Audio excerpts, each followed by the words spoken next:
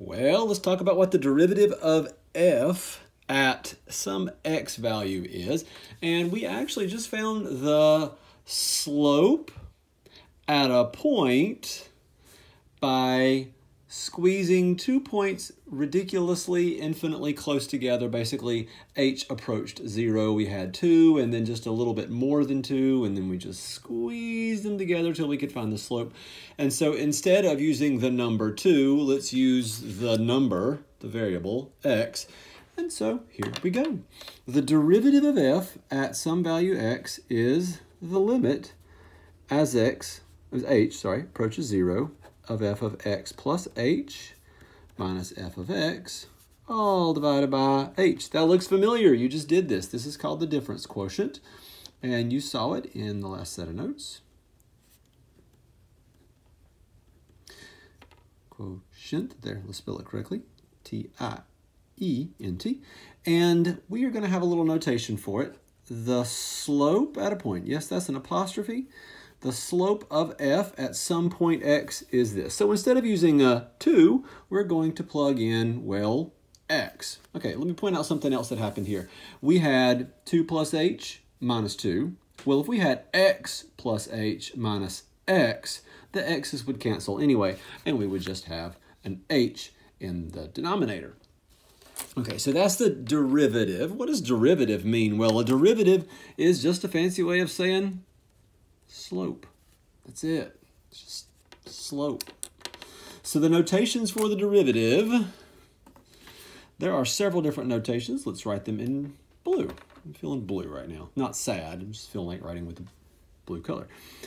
Well, there's the one you just saw. There's also the change in y over the change in x, and we use d in that case. And then we also have y prime. When you have an apostrophe there, you call it prime. So we have f prime of x, dy dx, dy over dx, often just called dy dx, and then y prime. So all of these are notations for the derivative. And so a couple things I want to talk about at the bottom.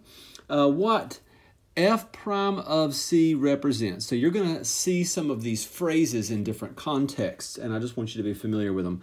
So it could represent the slope of the tangent line to f at x equals c. That's one thing it could represent. It could also represent the instantaneous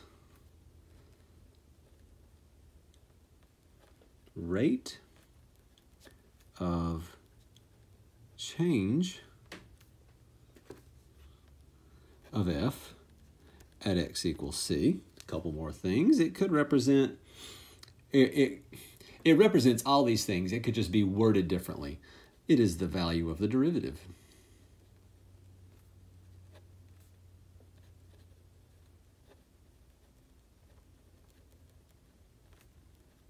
of f at x equals c, and it could be the slope